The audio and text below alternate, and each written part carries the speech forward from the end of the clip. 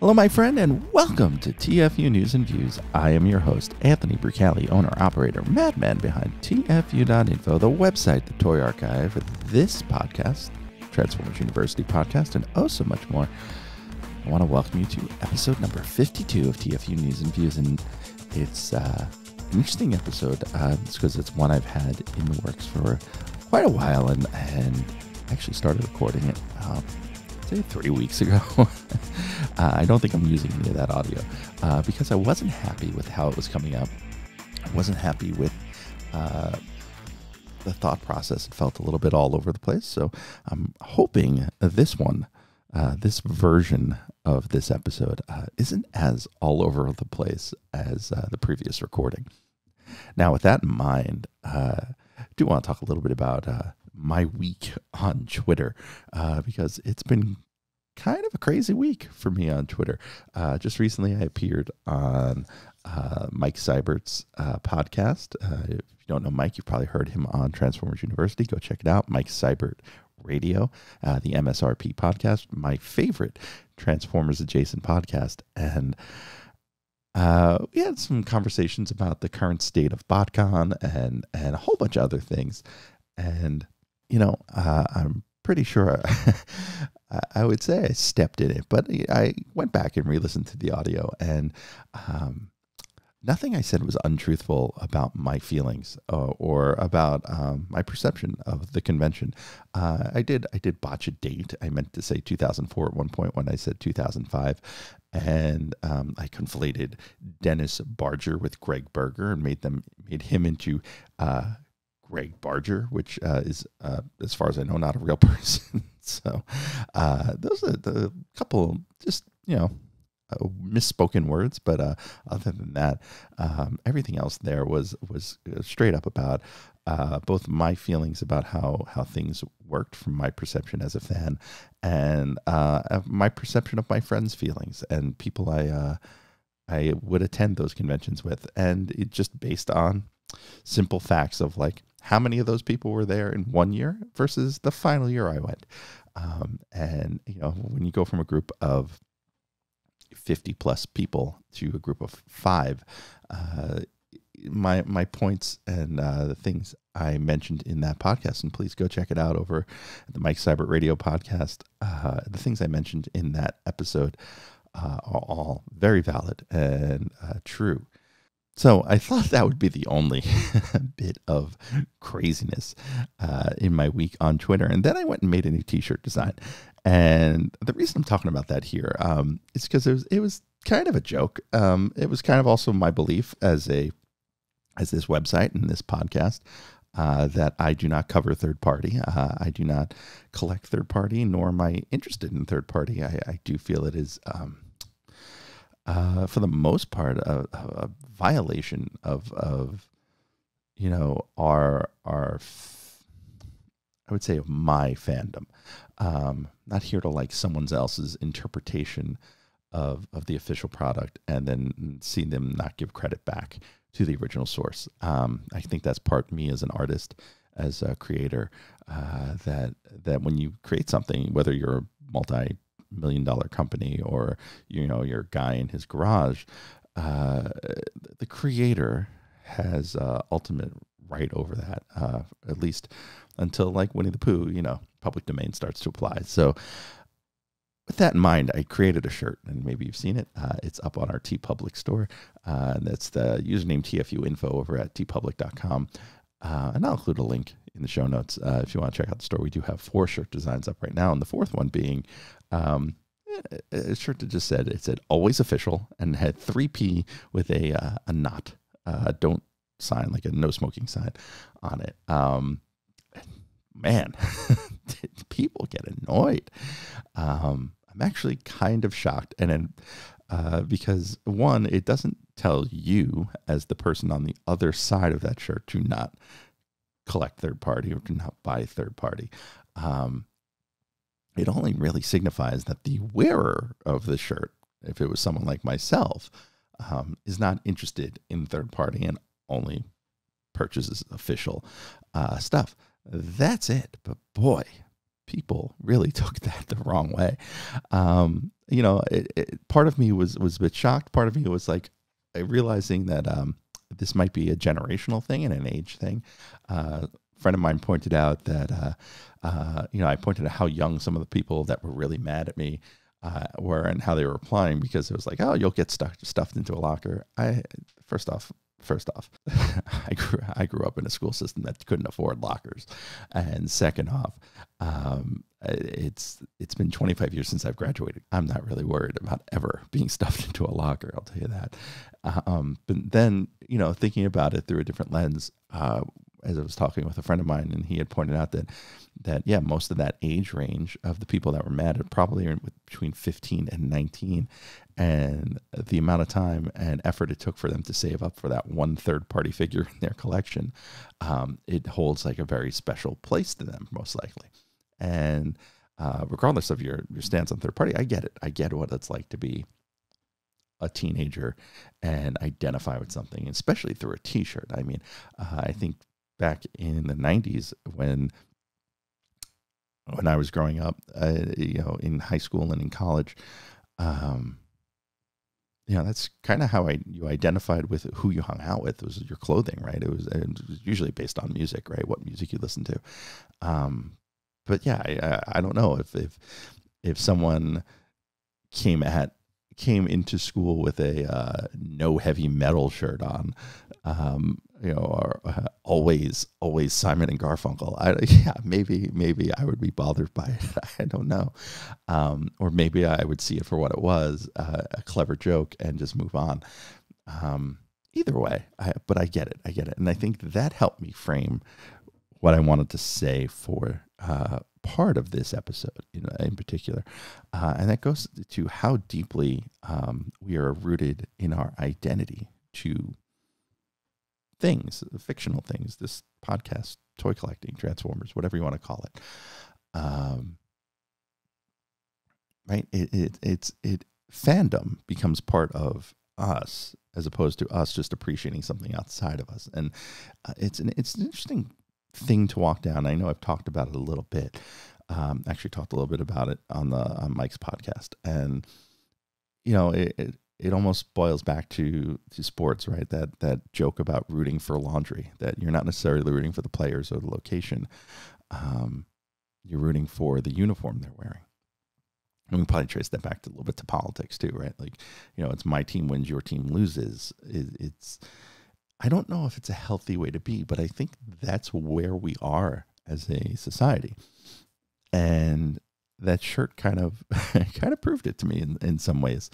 And it's interesting to look at fandom through that lens, because I think part of the issue with fandom right now is that everything we consume as purchasers, as viewers of things we watch, hinges around knowing what we're going to get ahead of time in some way. And that is the nostalgia game that I feel like is being played with us as a whole. And it's not necessarily to say it's good or it's bad, just to say that it is. And,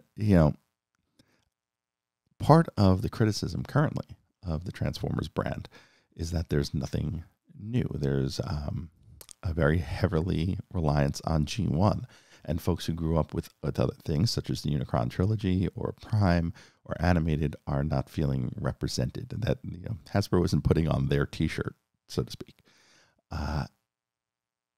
And it's an interesting concept to me, because first off, a lot of that is still rooted in G1. But also, what is the end goal there? What is the goal? Is it to be able to relive your childhood as nostalgia? Or is it to experience something you missed out on? So if you were too young for Transformers Animated and you caught it in reruns and you can't afford to purchase a vintage figure to have something, a modern take on something that is now almost 15 years old. Yeah, maybe.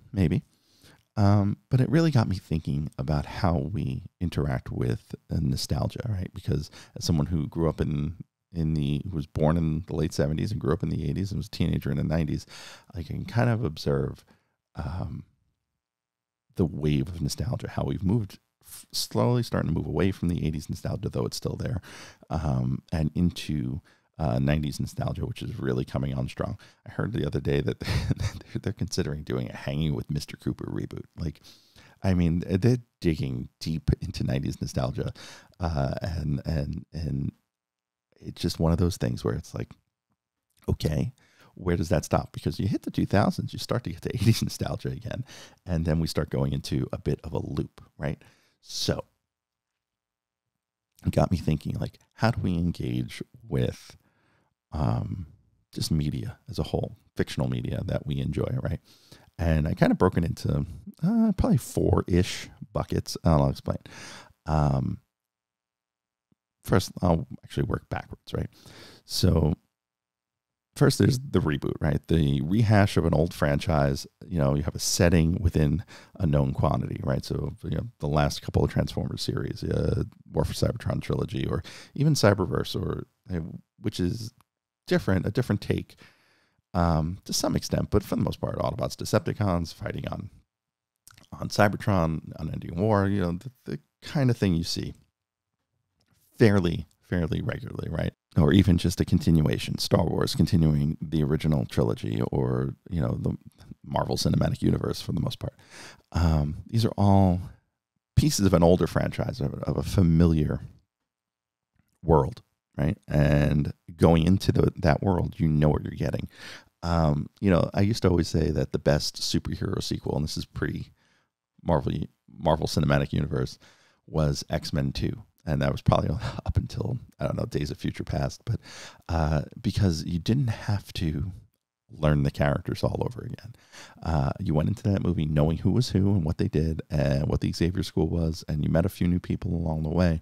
But the world was set up in a way where you can just hit the ground running. And that movie just kind of takes you from start to finish without having to do too much backstory, too much exposition to kind of get you to the end.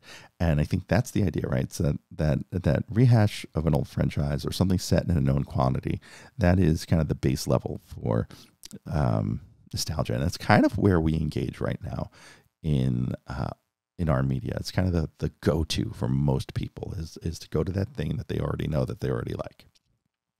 Now, one step removed from that is probably the new idea within an old franchise. You know, things that necessarily are concepts that are new to you, but that's not necessarily the thing that it was to begin with. Good example for this is probably, like, I haven't seen it, but when I read, like, Star Trek Lower Decks, another good example for me is always G.I. Joe Renegades, which I always say is the A-Team done as G.I. Joe. It's two familiar concepts, but kind of, you know, putting your chocolate in the peanut butter and getting something new out of it. That new idea within an old concept is also, like, Transformers Animated is a good example of that, right? It's a lighter version of the Transformers story. It's a different version of the Autobots and Decepticons told as a story. There's a war, but not really. It's more about these, you know, space bridge repairmen who end up on Earth, right, in a cube, and all the things that go wrong with that. So it takes elements that you know, but kind of puts a twist on them. A good example also is, you know, the both new Masters of the Universe series. Revelation, though it's supposedly, like, set in the Filmation universe, is still fairly different, and it's a darker take on the original series in a lot of ways, but it's still a good take. Or the other one, He-Man in the Masters of the Universe, the younger aimed one, where I kind of say that is He-Man as told through a Final Fantasy lens. Maybe that's just the visual design of that, right? But that is what that looks like in this kind of concept, in this nostalgia hierarchy that we're looking at. So think about how you engage, right? So do you engage in things that are just a rehash or reboot of your old franchise, of things you know? And, you know, it also goes in those categories of shows like The Walking Dead and Game of Thrones, where as it's jumping from medium, from say comics to TV or books to TV, things have to change a little bit because for practical reasons, you know, number of actors, people's contracts, and just telling a different story that isn't already been told. But for the most part, right, we're still in that kind of realm. So that goes back to the previous one, but that new idea within an old franchise, that's the twist, the spin-off series, the things that are just kind of new to you. I feel like the next level down, the next level that we engage with, and as we go through these are the things that are probably increasingly harder for you to engage with as a fan, right? You rather watch the thing you know versus the twist on the thing you know, and you rather watch the twist that you on the thing you know versus a new idea from a known quantity. That's the next one, right? So, you know, from and those get harder to accept, right? So like, taking it outside of visual entertainment, like for music, right? If your favorite artist kind of switches styles from one record to the next, chances are, especially if they came off a really good record, you're not going to be happy with that next record, right? Even though for the artist that might be more fulfilling. In visual media, it's kind of the same thing, right? Taking a new idea from a known quantity. A good example of this is Invincible, either the comic or the TV show, because Robert Kirkman kind of has this reputation for The Walking Dead. You know, you may want to take the risk, even though it's a completely different, you know, storytelling style and a completely different concept, right? You're willing to jump into that new world because you know who the creator is. That can even boil down to, hey, this is from Stephen King. I like Stephen King. Yeah, I know like somehow like a lot of his books are all connected in a way, but for the most part, they kind of live on their own as well, right? So you can take that jump. It's a new idea from a known quantity. You know, and somewhere in between these two is an old idea from a different medium. I think maybe this is a 5-level hierarchy, right? So you have the rehash of an old franchise. You have the new idea within a new franchise, right? Within an old franchise, I mean, so that twist. And then right probably in between the new idea from a known quantity and that is a known quantity changing mediums, such as taking something from a comic book and putting it on TV, going from TV to comic, or vice versa, like that whole thing, going from books to a visual medium. All that stuff kind of exists in that middle ground between levels 3 and 2 or 2 and 3, in terms of being able to engage with it. Because if it doesn't quite fit your perception of what the original was, you're more likely to bail and more likely to not stay on board with it. Now, finally, the bottom level, the hardest for us to engage with at this point in time in 2022, is a brand new idea. What's the chances you're going to take a risk on that versus the other 3 or 4 levels, right? Something you have to have either probably word of mouth, someone told you something, you liked a trailer. It is certainly the hardest way to infiltrate people. And it's weird because 25 years ago, it was always about new. It's like, here's this new thing dressed up. And it might be something old. It might be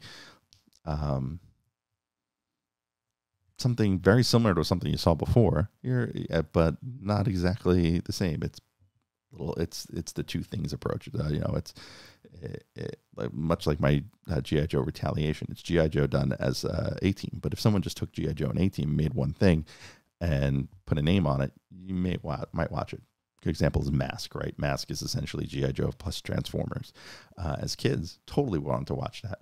Thundercats is He-Man with animals, people animals. Yeah, definitely want to watch that. The idea that you would just jump into these things and figure out if you like them is because there's so much more to consume these days. There's not necessarily time to take that risk. I know I've seen myself take that risk with a few things. Squid Game is a good example for a lot of people because you heard about it word of mouth from people.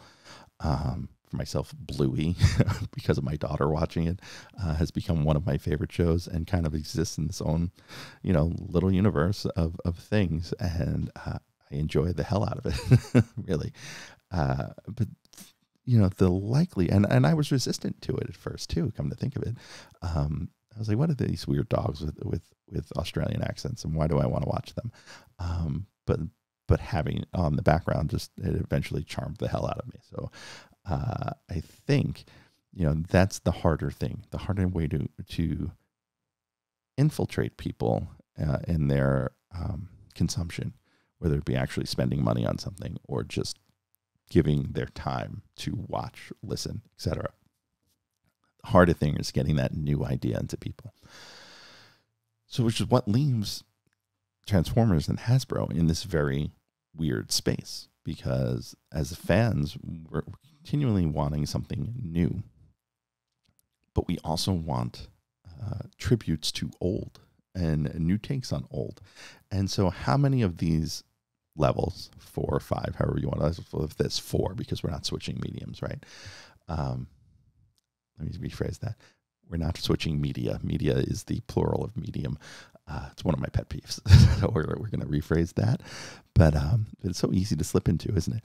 We're not switching media here. So it's really those 4 levels. The rehash of an old franchise, new idea within an old franchise, idea from a known quantity, and new idea. So if this were toys, right? So rehash is G1 forever, right? The idea that we're kind of filling in gaps that they haven't done yet from G1 in generations. New idea within an old franchise, that is kind of the, hey, we missed that character. We haven't gotten a DevCon yet, for argument's sake, right? Let's do DevCon. That's that next level down. And then you get the next level down, new idea from a known quantity. So new idea from a known quantity, that is like Alpha Bravo. A new character within the aerial bots that replaces an old character that is part of that line, right? So however you feel about that particular use of a new character, that's a way to do a new idea from a known quantity. The aerial bots, they turned to Superion, and now they have a helicopter. And then finally is straight up new idea. That could be Cyberverse. That could be just a brand new character that turns into something cool. I don't think we've seen enough of that. And I think that is the conundrum, right, that we run into. And I don't know if we're going to see much more beyond that hierarchy, right? So if we talk about Hasbro's current approach, this is one I'm not terribly a fan of in some ways. What I've seen now, especially now that we have the news that there's going to be a legacy Galvatron with no battle damage on him, Hasbro has shown that they are kind of really enjoying doing multiple iterations of the same toy within the same few years, and not just like whatever the logical recolor is, right, or the special edition recolor, but doing it in a way where we're going to put out an imperfect version first and do a less imperfect version later. So, hey, there'll be battle damage on this one, and then this one will be toy colors, and this one will be some sort of special box art colors, and then finally we'll do the one that you really wanted 2 years later, 3 figures later. Part of me wants them to go just do it right out of the gate, right? If they know that's where they're going to go, do it right out of the gate, and then do this subsequent less popular versions later. And kind of seeing it a lot with their releases. I mean, if you look from Siege to Earthrise, we saw it. We saw it with Walgreens Earth Mode Red Alert, and then the Earth Mode Sideswipe that came out a couple years later. We had the 3 Datsuns all come out in those Cybertronian modes, and then get retooled into the standard Earth modes later on. I feel like we saw it with Kingdom Optimus Prime, and then the Walmart Special Edition Optimus Prime, and now with four Galvatrons out of one mold on a figure that doesn't have a logical recolor other than toy and cartoon colors.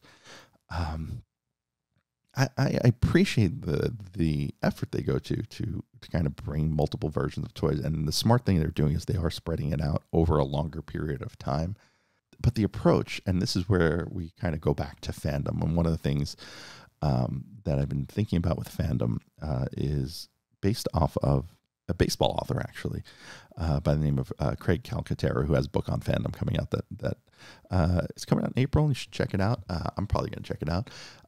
But I think his observations on baseball. The problem with baseball, and I know I kind of bring these back to baseball because I worked in it for 10 years, is that they're continuing to find ways to ask their fans for more money.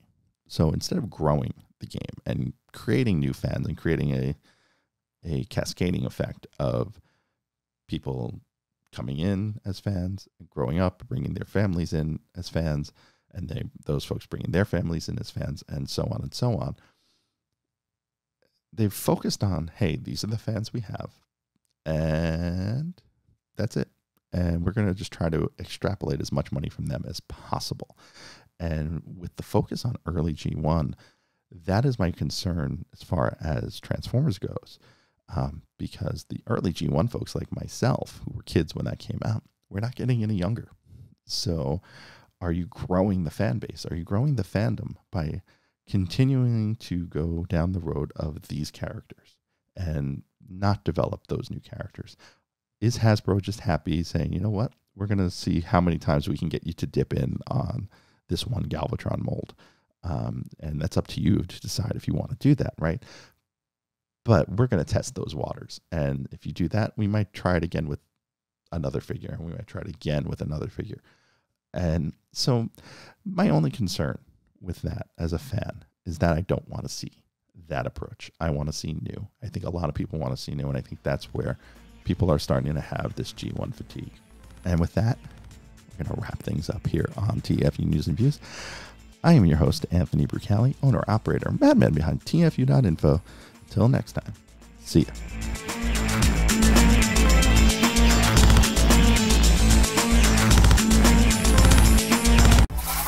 Want to be on the show? Leave us a voicemail at 702-763-4838. That's 702-POD-4TFU. Or send an email to info@tfu.info. Be sure to catch us on Twitter at TFU_info and on Facebook and Instagram under the username TFU.INFO, all one word. Also, please subscribe to our YouTube channel, youtube.com/TFU.INFO, where we post all of our podcasts plus special video segments, reviews, and live coverage of Transformers-related events such as New York Toy Fair and New York Comic-Con. I hope you enjoyed this episode. Please visit us at www.tfu.info, the world's longest-running transforming toy archive.